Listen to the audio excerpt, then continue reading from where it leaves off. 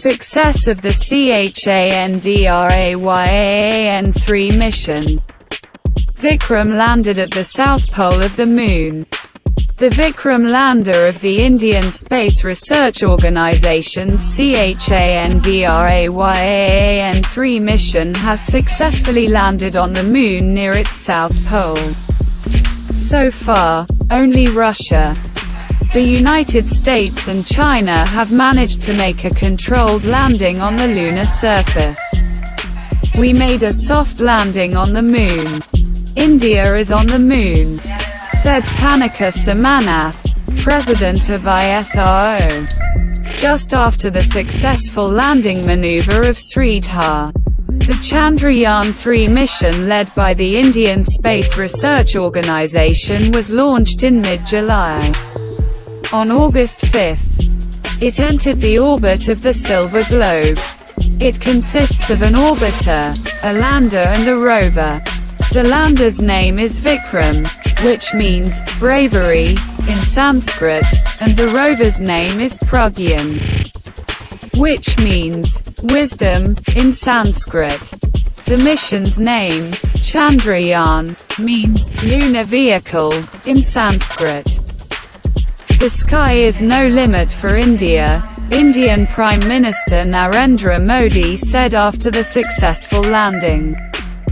He also noted that a successful mission to the Moon is not unique to India. He admitted that this success belongs to all mankind and will also help lunar missions of other countries. India is implementing its ambitious program on a relatively low budget.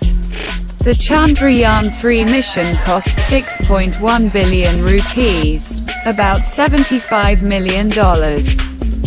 This is much less than the missions carried out in recent years by leading space agencies. Experts say India can keep costs down by copying and adapting existing space technology, and by having an abundance of highly skilled engineers who work for a fraction of what their Western counterparts do. The rocket used in the mission was much weaker than the one used by the Americans to fly to the Moon as part of the Apollo program. The probe circled the Earth several times to gain speed on its way to the Silver Globe, and it still took longer to reach the Moon than the manned U.S. missions of the 1960s and 1970s, which reached our natural satellite in a matter of days. The Chandrayaan-3 mission is India's third attempt to reach the Moon. The first Chandrayaan-1 mission launched in 2008. But it was not intended to land. Consisting of an orbiter and an impactor, it conducted the most detailed search yet for water ice on the Moon. She also made topographic maps of the surface of the Silver Globe. It lasted over a year and was an important boost to India's space program. The Chandrayaan-2 mission, which was launched in July 2019, consisted of 3 parts: an orbiter, a lander and a rover. The Vikram lander was to land near the Moon's South Pole and launch the 6-wheeled rover Pragyan from its belly to search for water and other minerals. Unfortunately, in the last phase of the flight, just before touching the surface of the Silver Globe, the Chandrayaan-2 mission controllers lost contact with the Vikram lander. A few months later, astronomers found the remains of Indian equipment. However, the Chandrayaan-2 mission was not a total failure. The orbiter was not damaged and is still observing the lunar surface. The Chandrayaan-3 mission has the same goals as its predecessor. All the equipment sent to conquer the Moon weighs nearly 4 tons. The Vikram lander itself weighs about 1,500 kilograms and carries a 26-kilogram Progyan rover in its belly, which is estimated to have a lifespan of about 2 weeks. After landing, the 6-wheeled rover is set to roam the surface of our natural satellite, collecting key data and images that will be sent back to Earth for analysis. The rover has 5 science instruments on board that will focus on studying the physical properties of the Moon's surface, near-surface atmosphere and tectonic activity to study what is happening below the surface.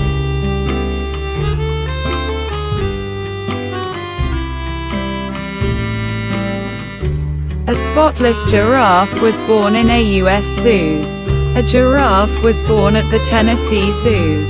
The small female is solid brown in color and has no spots. Experts say that it is the only one of its kind in the world. Different species are endowed by nature with different patterns or colors that help them hide from predators or scare them away. Camouflage helps camouflage against rainforest trees or tall grasses.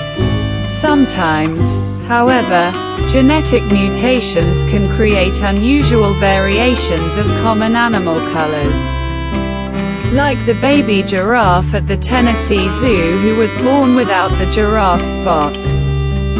Scientists admit that in the case of this species, i.e. the reticulated giraffe, Giraffa reticulata, in very rare cases an individual is born without patches. In turn, according to Bright's zoo employees, it is currently the only single-colored reticulated giraffe in the world. The last such giraffe was supposedly born in 1972 in Tokyo and was named Toshiko. The young giraffe is doing exceptionally well under the care of its mother. She was born on July 31st and is now 182 centimeters tall. She has not yet been given a name. It is to be chosen in a poll that has started on the Bright Zoo website. Among the names to vote for are 4 Swahili words.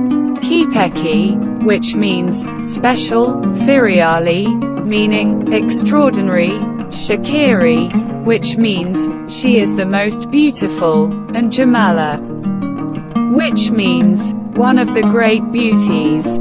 The popularity of the spotless little giraffe has drawn attention to the state of the species, according to zoo staff. Over the past few decades, the population of these animals has shrunk by about 40%, mainly due to habitat loss and poaching. The characteristic spots on the fur of reticulated giraffes are not accidental. They are inherited from the mother. The patterns provide camouflage among savanna vegetation, suggesting that individuals born without them might have difficulty hiding from predators in the wild.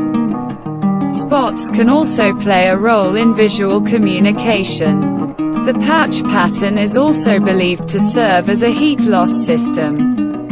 Dark spots help regulate body temperature. Beneath them are large sweat glands and blood vessels are arranged around them in a unique way. Each pattern is unique.